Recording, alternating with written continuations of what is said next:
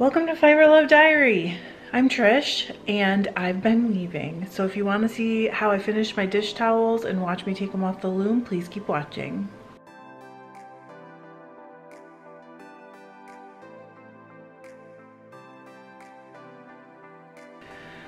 Alright, so some of you know I got a loom last spring. It's almost been a year now. Holy cow, what? And I warped for some dish towels in October, but I kind of got sidetracked during the holidays and just didn't weave or anything really. And I finished the dish towels.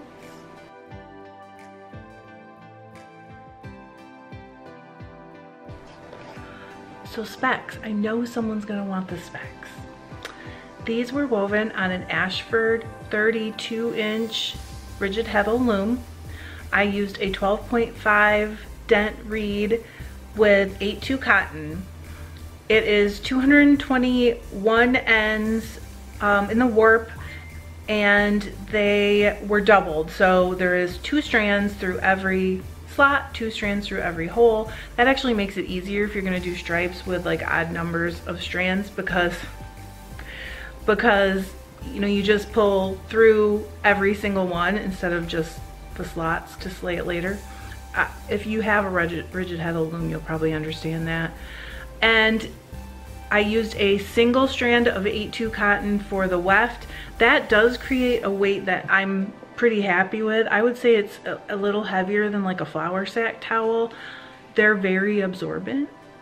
And I got the cotton at Great Northern Weaving in Kalamazoo, Michigan. You can order online, but they also do have a location that you can go into. It's a warehouse though, so be aware. It's not like, you know, your little mom and pop weaving shop. It is a warehouse, and you go in there and look at racks and racks of stuff. So they do keep it separated pretty well, and it was very fun actually to dig through that, but I think that's probably not everyone's cup of tea. So I had done some research that the standard dish towel was 16 by 20, and these are actually just a tiny bit bigger than that.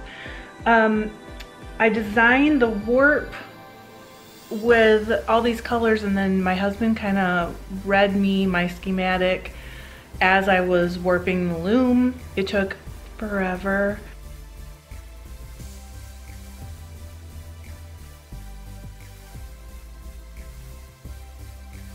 I kind of regret, you should know this because maybe someday it'll be a problem that you'll have to face, that I warped 16 feet and then just wove a plain weft throughout the whole thing. I figured it made sense because I would just divide what I came out with over the course of like 5 or 6 towels depending on how much I got, and then, you know, it would be enough to make 5 or 6 set of matching towels. I did not separate the towels. I just wove yardage, and then you'll see how I cut and finished it.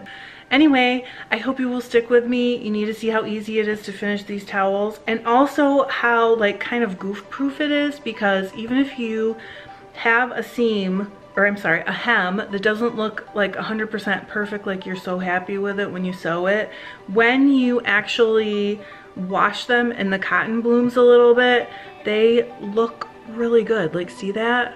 All of my hems look a little crooked while you're trying to do it, but that looks great, if I do say so myself. That's like my 4th set, so I think I'm still refining my process a little bit. Anyway, hang out with me while I finish these towels. See how easy it is. It's gonna make you want to weave your own towels. Couple extra inches of warp to finish up. I'm gonna speed through this, but it's kind of fun to watch, I think.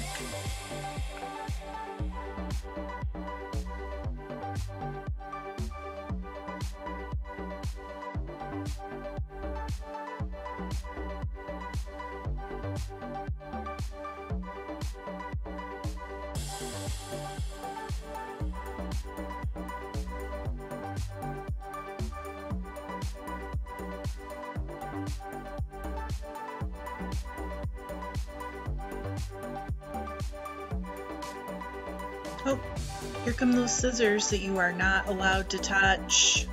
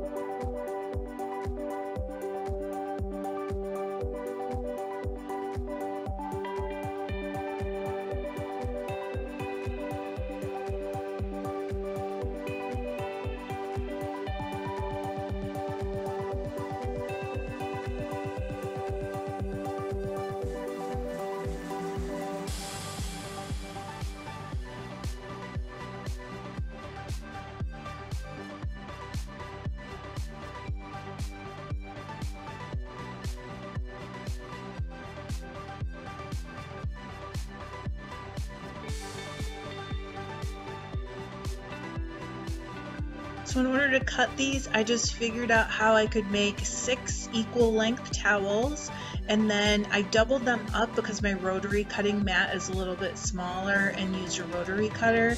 But you can just as easily cut these with scissors, it really doesn't matter.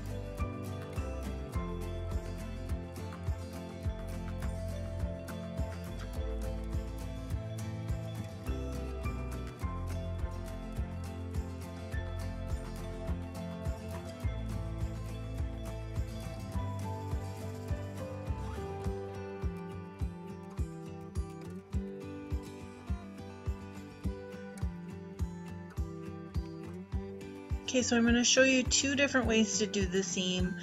My preference is this first way with an iron. I just fold it over about 1/4 to 3/8 of an inch. Be careful not to tug too much side to side, because when you're this close to the fraying fabric, it can spread a little bit. So just try to keep it a little bit stable, and you'll see me trying to match the stripes up to make sure that I don't stretch it on the edge there.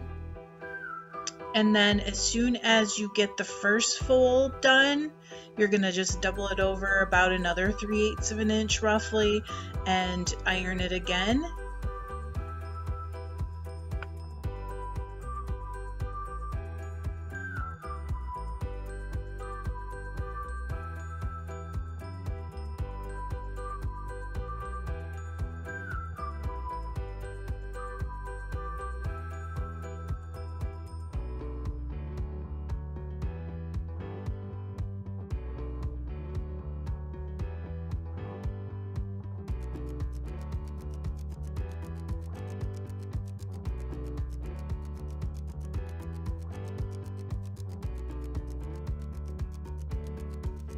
Okay, so this is the way I have done it, but I don't really think the results are quite as nice. I use some of those little clips, they're like seam clips. Sometimes I use them when I'm knitting to match up where I want things to be. Basically I just folded it without ironing it and clipped it. I don't think it turns out quite as smooth, but I have been lazy and done this before, and to be honest, it does look pretty good on the edge of a towel. So just use what you've got. You can do it.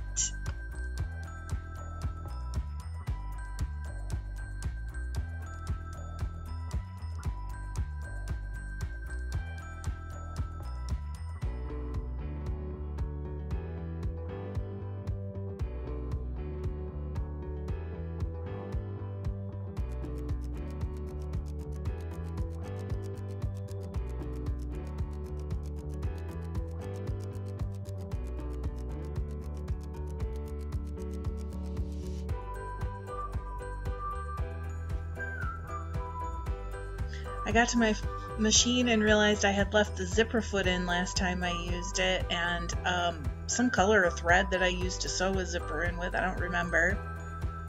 So I just changed the foot out really quick and rethreaded up my machine with white. You can use any color that goes with your dish towel, or if you want a contrasting one, like that's pretty cool too. I like how it looks, but I went with white. I just want to keep it simple.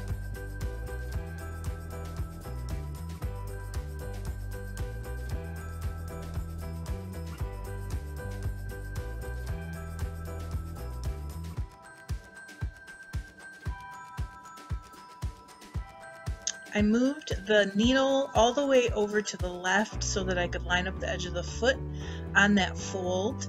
That's why my thumb was going to the left. And then I'm just gonna sew a few stitches forward and then back up to lock it in, just like you would on any other seam that's gonna be finished. And sew along that seam, and then make sure that you back it up again at the other end to interlock those stitches in a little bit.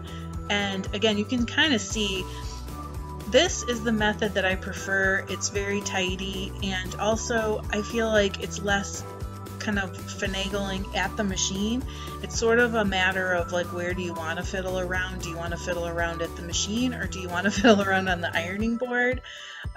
You'll see when I do the clip side that I have to fiddle around a bit more. But easy as that.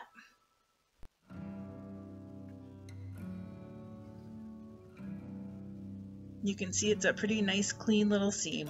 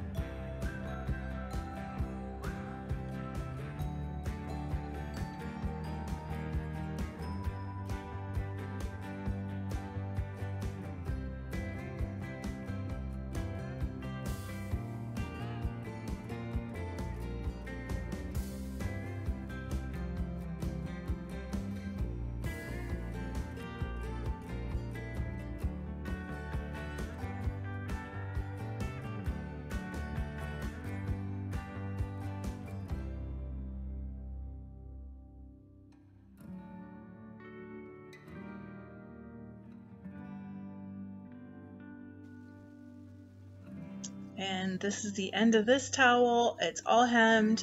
It's done now. All I have to do is launder it the way that I'm gonna launder it when I use it. And honestly, they turned out so pretty. The cotton really blooms and like fluffs up. I'm sure most of you who have looms already know that, but they turned out adorable, and I'm ready to move on to my next weaving project. Thanks for watching.